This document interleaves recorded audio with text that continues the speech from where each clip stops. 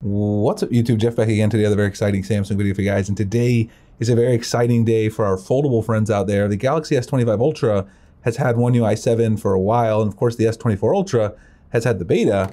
But today we've got a few friends that are joining the beta. We've got the Z Fold 6, and yes, also my smaller friend here, which we'll take a look at in a bit, the Z Flip 6. Both of these phones got the beta yesterday. It's actually 12 hours ago. It was last night here. So I'm recording this on Friday, and I got this beta around like 8:30 p.m. on Thursday night. And I want to go through some of the things that are new on the foldables for you guys in One UI 7. Also, the S23 series will be getting the update very soon, later this month. So those of you who have the S23, S23 Plus, S23 Ultra, you guys can look forward to that as well. So before we get started, make sure you guys check out our website, sammyguru.com. We have all the written coverage over there. We've covered a bunch of the features that I'll talk about in the video, and of course we always have your greatest Samsung news, tips, tricks, tutorials, and reviews. You can also get in our rewards program. Only a couple of mystery boxes left. If you're still going to buy an S25 Ultra, you can get a mystery box. But Sammy Guru Rewards is going to let you get a gift year-round, even outside of the mystery box program window. The sign-up will be open very soon, so check out the newsletter if you guys want to sign up. Be notified when that goes live. So let's take a look first at the Z Fold 6, because I think this is the one that maybe more people, I don't know, maybe some more people want to see the flip, but we're gonna look at both individually. I just want to show you guys how One UI 7 looks on here. So there's your notification, your quick settings. Here's your notification panel right there. You guys can see it. Then let's go ahead and open it up, and I'll do that as well. Do the same thing on the main screen. I have a different wallpaper on my main screen and my cover screen. There you go. And there's the notifications. Overall, the animations look very fluid. There does seem to be a little bit of wasted space. Not too bad, not like it was on the tablet UI that we saw, but there's a little wasted space here in the sides when on the main display here. But the notification panel looks pretty good to me. Here's your app drawer right here, vertical app drawer, of course, the default. Same situation as on the S25 and S24 series on the beta. You can switch it to custom order, but then it's going to be the horizontal scrolling. So if you want the vertical scroll, you got to go right there. I'll show you guys really quickly how that looks. I probably should have did everything on the cover screen first and then switched off, but this is how it looks on the cover screen. Search there. You got your site, your device-wide search and everything like that. Overall, I think it's pretty fluid. I'll go to the settings real quick. The main settings, you guys can see the main settings. There is no now brief. I'll show you guys how the now bar looks in just a second. No now brief. In Galaxy Eye, you got your drawing assist and all that stuff. But no now brief, which is still an S25 exclusive. Samsung says that some of the older phones need more powerful NPUs because of the AI, but I don't know. The Galaxy Z Fold 6 should easily be able to run that. I also noticed that when you go in here to the brightness menu, you don't have the adaptive color tone, which you also don't have on the Z Fold Special Edition either. I have my Z Fold Special Edition here. I'll show you guys a comparison in a second. But you do have it on the Z Flip 6, which we'll see in a second. Now, I want to show you guys really quickly the taskbar on the main display. So when you go into something, let's go into Twitter.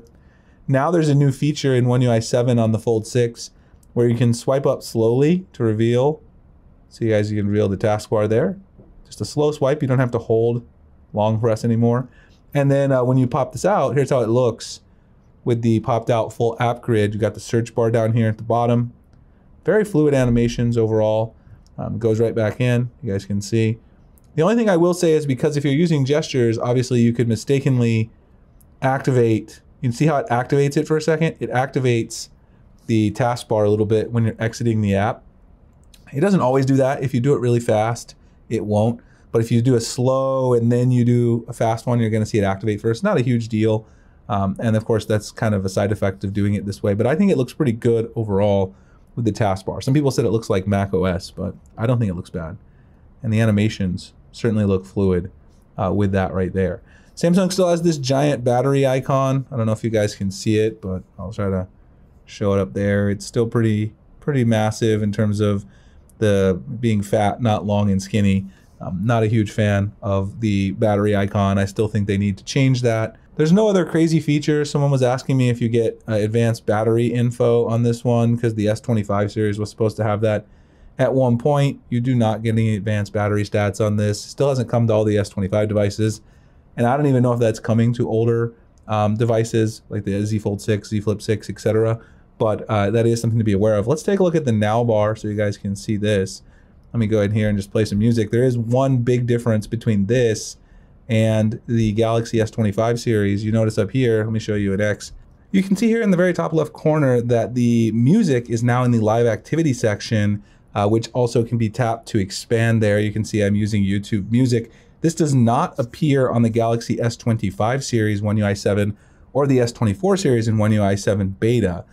This also shows the music now both in your notification section as a live notification, and then also over here inside of your quick settings. And of course, you also get the now bar on the lock screen, which is right down here at the bottom on the main screen. Of course, you can expand this, and this is how it looks when it's expanded. Very, very cool. It actually gives you a little bit more information, but a little bit different UI than it is on the S25. And I can show you guys how it looks here on the cover screen as well. You can see here, the live activity is scrolling. It's supposed to scroll and then show you the full title, and then it kind of stops. And then here you can see there is the now bar right there at the bottom with the music. So overall, I like the placement of it on the Z Fold 6. It looks pretty good, and I definitely like that they brought the music to the notification section, which is a very nice touch. I think hope they bring that to the S25, the S24, etc. So that's pretty much what I've noticed. I'm sure there's some other foldable exclusive little tidbits that I can cover in a future video, but that's what I've noticed so far, and I wanted to show you guys kind of the big things, the UI, the now bar, some of the changes that I've noticed, etc. But those are things that I wanted to show you guys on the Fold. Now let's take a quick look at the Flip. The Flip, of course, let's stick with the cover screen here on the Flip actually in the beginning. So on the Flip, here's how the quick settings look on the Flip. And then if I go in, it's telling me to cover the fingerprint sensor. There's the notifications. You guys can see right there. Scroll through there. Looks pretty good in terms of the UI. Still got your widgets. You gotta do the password or PIN to get your widgets. Still got all your widgets that you can access here. You can still use the launcher to get extra apps from GoodLock, which is fantastic. I've been using that on my Flip since the beginning. It's one of the most useful features. The now bar does exist on the cover screen. I'll play some music in a second and show you guys. But here's your notifications on the main screen. And here's your quick settings on the main screen. You've got your vertical app drawer here.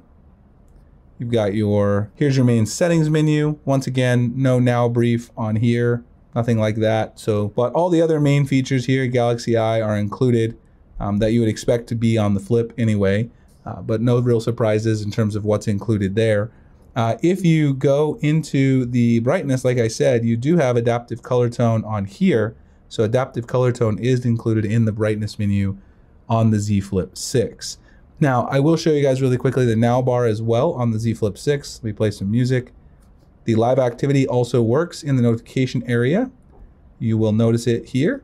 Right up there is the live activity. Once again, you can expand it right there. It does live in the notification area as well as living in the quick settings on the Z Flip 6. And if we close this, you'll see the now bar on the cover screen lives down here. And if you expand it, it goes into this full screen mode with the music widget, which looks really, really nice, honestly. I'm really impressed actually with the way this looks. And look at that little animation. Look how it dips up and dips back down. I love that. It's absolutely, absolutely just gorgeous. Samsung did a great job there. Now, not everything is perfect. However, they did make a mistake, and I'll show you guys because I took a video last night. Let me move this out of the way. Let me show you guys the S25 Ultra. I took a video when I went to charge the Z Flip 6 last night. There is some bad news. Samsung left the old charging animation inside the cover screen. So if you charge it with the cover screen, you're going to get the old animation. The new charging animation is not there. So that's one small attention to detail that they didn't actually pay attention to.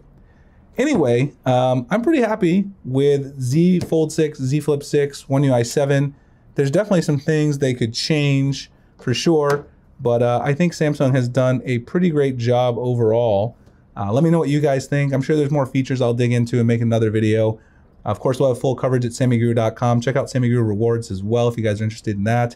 Appreciate you guys checking out this video, and I'll see you in the next one. Thanks so much for watching.